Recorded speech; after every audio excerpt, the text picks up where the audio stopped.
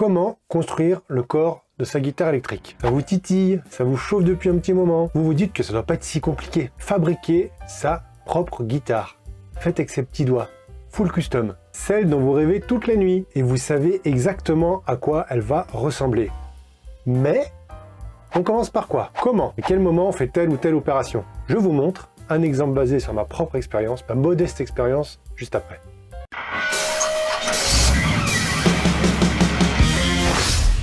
Bonjour, je suis Franck de Pirate Guitare Custom. Je suis spécialiste en réparation, modification, réglage, fabrication, adaptation d'engins de rock'n'roll à 4, 5, 6, 7, 8 cordes. Et je tente, jour après jour, semaine après semaine, de vous faire profiter de mes projets à l'atelier pour vous transmettre tout ce que j'apprends. Lors de baiser. Aujourd'hui, on se fabrique un corps de télé. Enfin, je fabrique un corps de Télécaster. Vous, c'est tranquillou assis dans le canapé. Vous profitez du spectacle. Bon, un petit like, un petit commentaire au passage. Je prends. Ça coûte rien. Vous, ça vous coûte rien. Moi, ça me rend heureux. Gratos. Le corps sera donc en walnut, en noyer en fait, hein, avec une superbe table en érable blondé en book match. Ça veut dire qu'on colle comme ça, book match. Bon, vous verrez. J'ai reçu une belle planche qui avait tendance à légèrement tuiler. Je décide donc d'en faire 3 parties, séparées par 2 bandes d'érable, en tentant d'opposer les fils du bois pour que tout soit bien stable. Voilà ce que ça donne après collage. Je place le tout sur la table à surfacer faite maison. En fait, j'ai juste monté ma défonceuse sur 2 axes de CNC, pouvant se déplacer dans les 2 positions, X et Y. Je règle la profondeur de passe et zou, on fait du copeau. Un petit coup de ponceuse pour faire un coup de propre. Ok, c'est top. On passe au traçage de l'axe de symétrie, hyper important ça. Ça c'est hyper important. C'est à partir de cet axe que tout le corps de la guitare va se construire.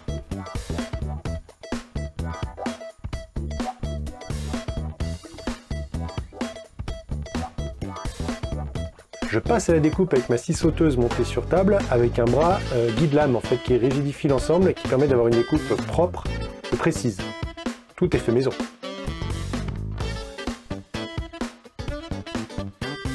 Oui, parce qu'il y a quand même 47-48 mm d'épaisseur, donc il faut que ce soit costaud, il faut que ça tienne. Hein. Je passe maintenant le gabarit avec la technique du scotch de peintre et de la cyano. Alors c'est bien plus pratique que du double face parce que ça laisse pas de résidu de colle quand on enlève.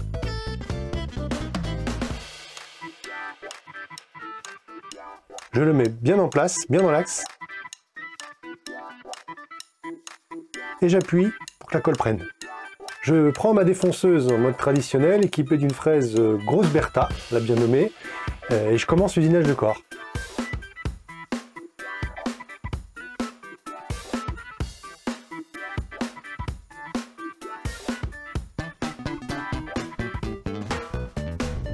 Et voilà, ça prend forme. Vient le moment de s'occuper de la table d'harmonie. La voici en sortie de collage.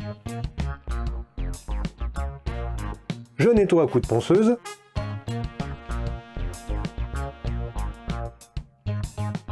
Et je vais appliquer le même procédé que pour le corps. Je place le gabarit sur l'axe. Je trace. Je vérifie le tracé. Et hop, à la découpe. Donc là, pour le coup, comme dans du beurre. En même temps, c'est pas la même épaisseur que pour le corps.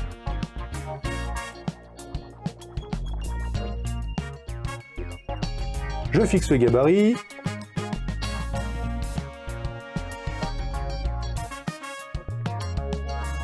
Je passe le tout à la défonceuse. Et voilà. C'est maintenant le temps du collage.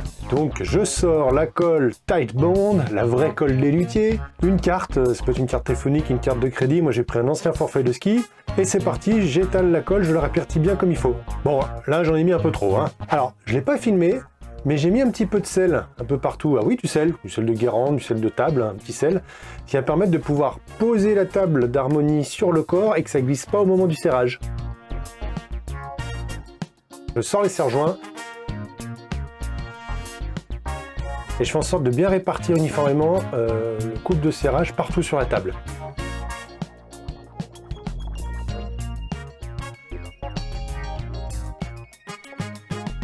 Voilà ce que ça donne. Oui, oui, il y a bien une guitare dessous. Après une nuit de séchage, on déballe. Je passe à l'étape du ponçage. Donc d'abord à la ponceuse à bande, que j'ai fixé bien d'équerre, avec un bon angle droit que je vérifie à chaque fois, pour travailler tout ce qui est courbe convexe, et avoir une finition bien régulière.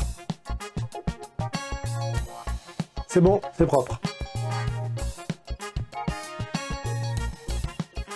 Je passe ensuite à la ponceuse oscillante. Là, c'est pour travailler les formes concaves.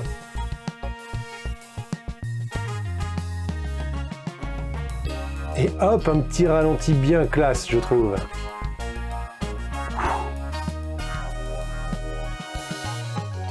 Voilà le résultat.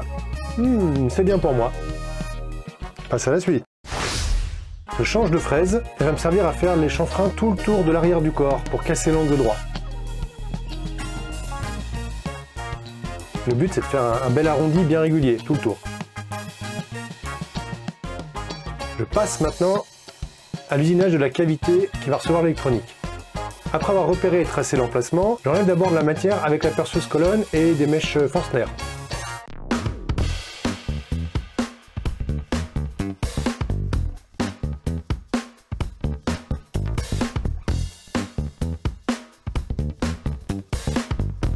Je place mon gabarit et après avoir fait un réglage de profondeur, boum, j'attaque à la défonceuse. Un coup de propre.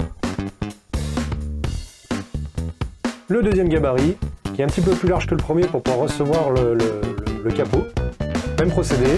Voilà ce que ça donne en gros plan. Les bavures au ciseau. Yes, ça me plaît bien. Là, je mets un petit coup de lime pour faciliter l'enlevage du capot. Passer le doigt.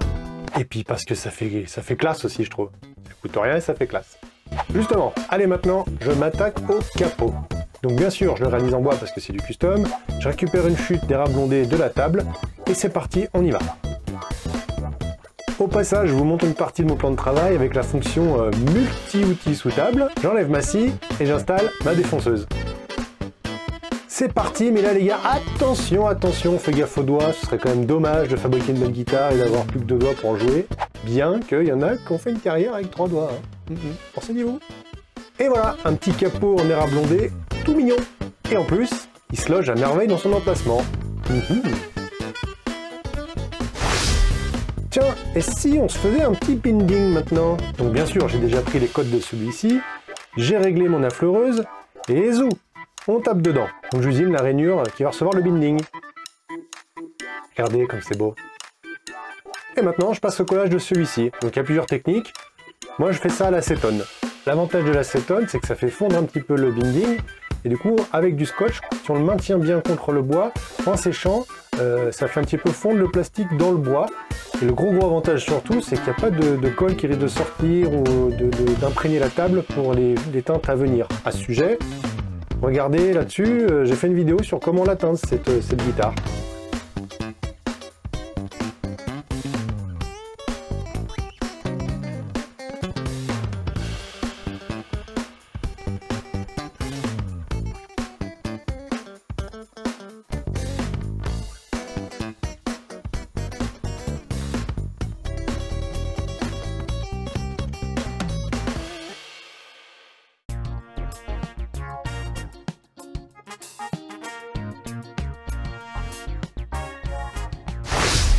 Allez, c'est parti, on attaque la dernière ligne droite. Donc là, on va usiner l'emplacement pour les micros, mais d'abord, on va se faire le neck pocket. Donc je me fais un petit repérage au laser, pour être vraiment nickel.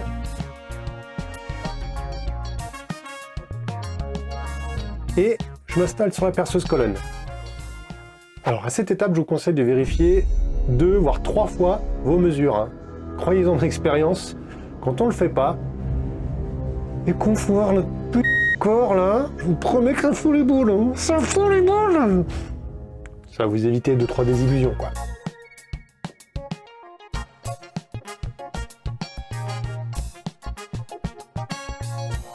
Donc après avoir enlevé assez de matière, et ben là je passe à la phase défonceuse avec des guides bien droits.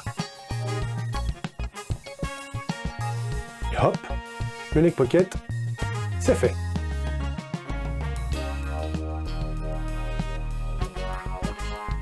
On passe au micro. Même process, perceuse à colonne.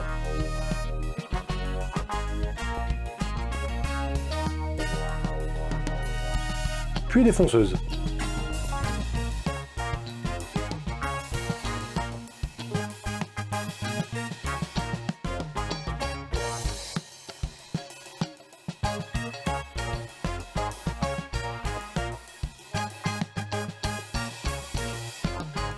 Ça va commencer à ressembler à un corps de Télécaster, cette histoire, hein.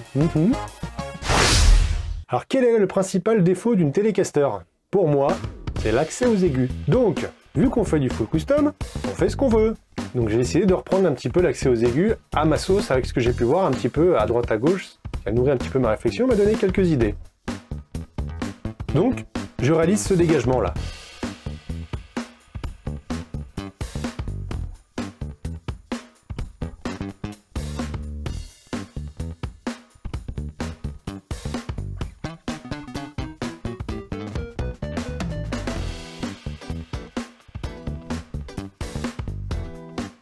Donc en plus d'être pratique pour accès aux aigus, moi je trouve ça vraiment hyper esthétique.